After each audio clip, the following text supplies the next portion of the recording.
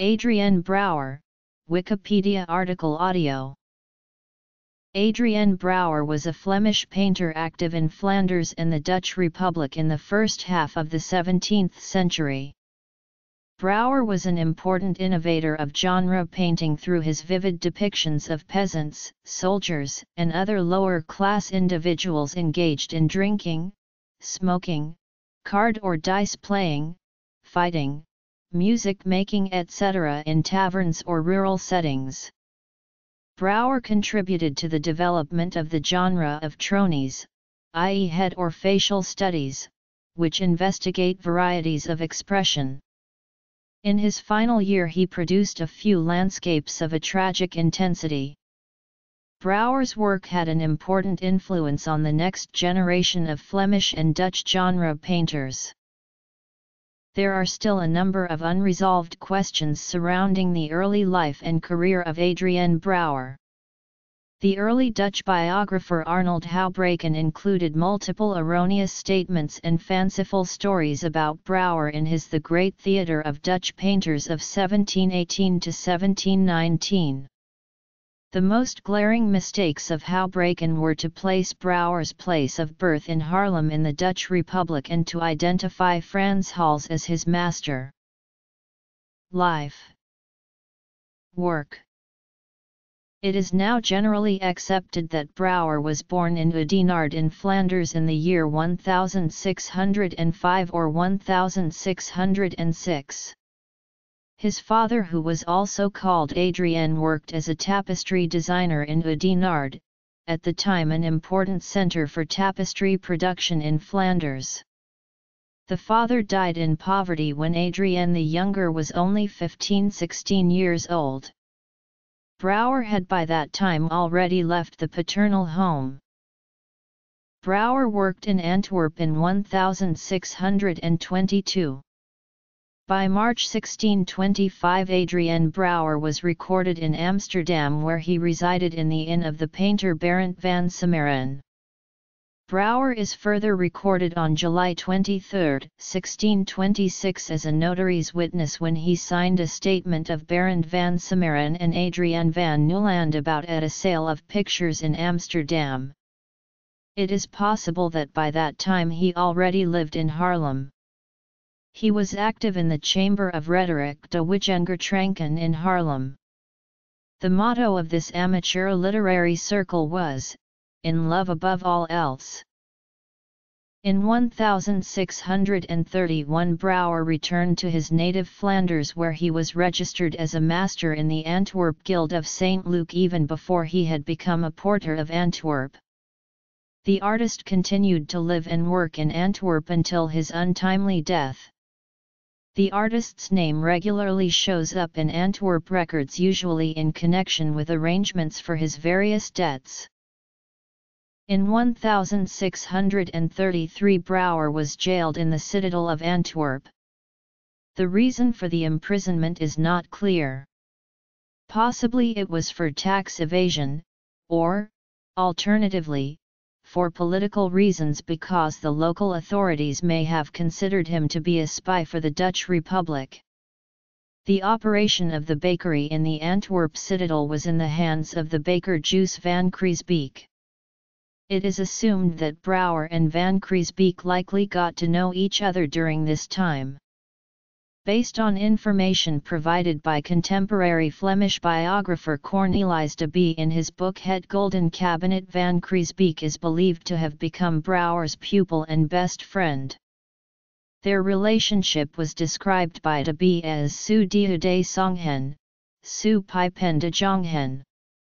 The stylistic similarities of van Kreesbeek's early work with that of Brouwer seem to corroborate such pupillage. On April 26, 1634 Adriaen Brouwer took up lodgings in the house of the prominent engraver Paulus Pontius, as the two men had become close friends. The same year the pair joined the local Chamber of Rhetoric via Adriaen.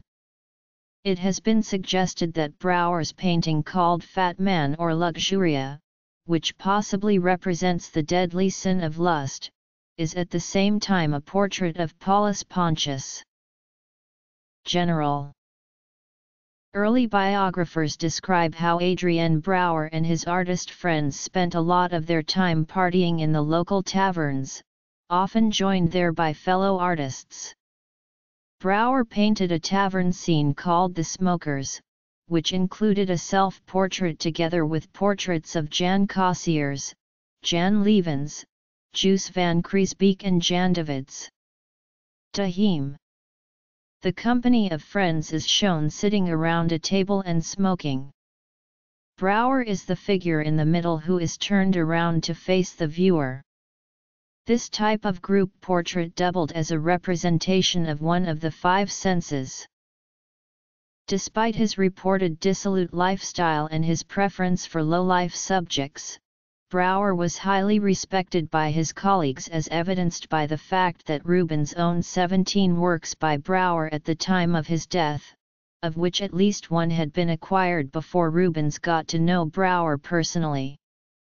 Rembrandt also had paintings by Brouwer in his collection. Genre scenes.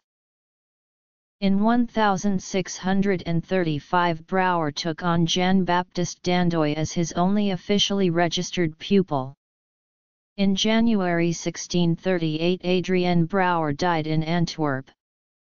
Some early biographers associated his early death with his party lifestyle and abuse of alcohol. Houbraken, however, attributes his death to the plague. Evidence for the latter is that originally his remains were buried in a common grave. Only a month after his death, his body was reinterred in the Carmelite Church of Antwerp on February 1, 1638 after a solemn ceremony and at the initiative and expense and in the presence of his artist friends. Brouwer left a small body of work amounting to about 60 works.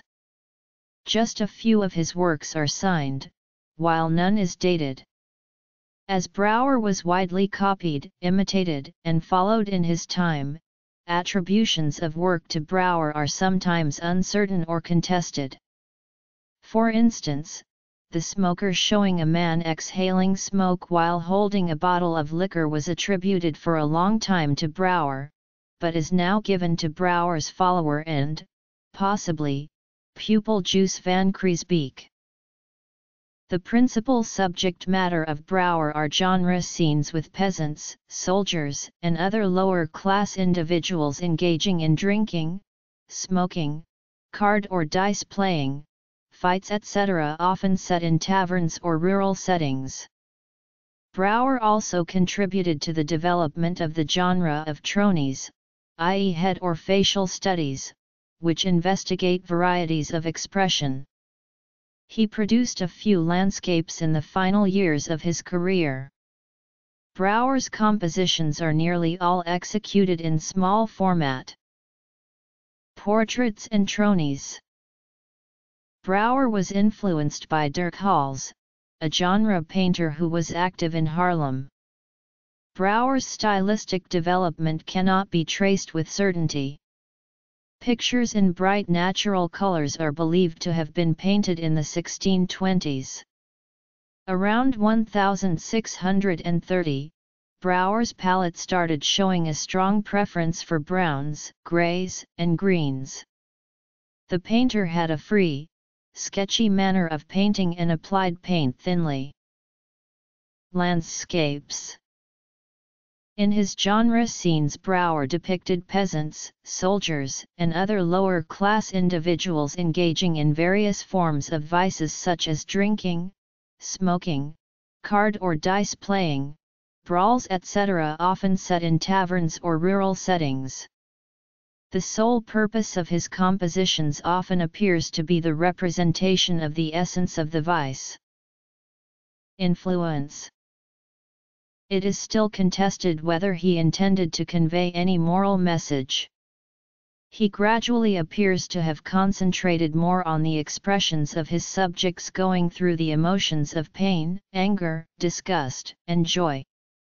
This is particularly clear in his many paintings of tavern brawls, such as the brawl between peasants and brawling card players. These compositions depict how rage in its varying stages and degrees is reflected in the facial expressions of the persons having an argument. Brouwer does not appear to denounce these outbreaks of anger as a Christian sin but as an expression of a lack of self-control. This view was likely based on the ethical ideas of Seneca, which were rediscovered and developed into Neo-Stoicism by the Flemish philologist and humanist Justus Lipsius. These new ideas were generally accepted in Antwerp's humanist circle, of which Brouwer formed part. Adriaen Brouwer is regarded as an important innovator of portrait painting, a prominent genre in Netherlandish art. Notes: his most famous group portrait is set in a tavern and is referred to as The Smokers. Despite the modern title, the scene is a group portrait of fellow artists of Adriaen Brouwer who resided in Antwerp. Not all of them have been identified with certainty. Brouwer is the second figure on the left, who is turned towards the viewer. He has his eyes wide open, holds a beer jug in his right hand and puffs out smoke from his pipe. The figure on the far right has been identified as Jan Davids de Heem. The other artists have not been identified with certainty, but it has been suggested that Jan Levens is the person on the far left, Joos van Kreesbeek the person in the middle, and Jan Cossiers the second person on the right. This group portrait is regarded as belonging to the type of the friendship portrait.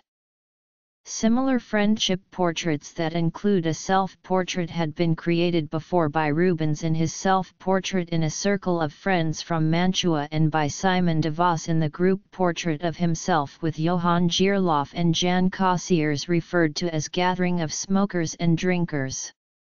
While the latter two friendship portraits were fairly conventional, Brouwer innovated the type in The Smokers. He achieved this by expanding the portraits to full-length portraits, setting the scene in a tavern, the expressiveness of the faces and the nonchalant demeanor and clothing of the sitters. The dynamism of the composition brings the group portrait closer to Brouwer's tavern scenes than to contemporary portrait paintings. The portrait The Smokers falls also into the genre of the dissolute artist portraits that took root in Dutch and Flemish genre painting in the 17th century.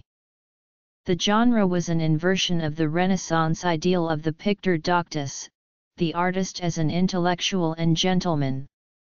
This ideal was replaced by the new model of the prodigal artist, who is characterized by his creative inspiration and talents. These portraits emphasized the artist's dissolute nature by creating associations with traditional moral themes such as the five senses, the seven deadly sins, and the prodigal son in the tavern. In The Smokers, Brouwer's depicted the sense of taste. Brouwer played an important role in the development of the genre of the tronie. The term tronie typically refers to figure studies not intended to depict an identifiable person, but rather to investigate varieties of expression. As such, tronies are a form of genre painting in a portrait format. Adriaen Brouwer contributed to the genre as he had a talent for expressiveness. His work gave a face to lower-class figures by infusing their images with recognizable and vividly expressed human emotions: anger, joy, pain, and pleasure. His youth-making a face shows a young man with a satirical and mocking gesture which humanizes him, however uninviting he may appear. Brouwer's vigorous application of paint in this composition, with his characteristically short, unmodulated brush strokes, increases the dramatic effect. Genre painters often returned to the old theme of the allegory of the five senses and created series of tronies depicting the five senses or the seven deadly sins. Brouwer also painted a number of genre portraits that represent the five senses or the seven deadly sins. An example is the painting called Fat Man or Luxuria, which is believed to be a portrait of Paulus Pontius as well as a representation of the deadly sin of lust. The artist also painted a few late landscapes in addition to his rural scenes. They are atmospheric and painted with a loose touch. Brouwer influenced a large number of Flemish and Dutch painters including Cornelis Soft-Leven, David Teniers the Younger, Matthias van Helmont, Hendrik Martens Zoonsorg, Horatius Boulanger, Giacomo Francesco Sipper, Daniel Boone, and Joseph Danhauser.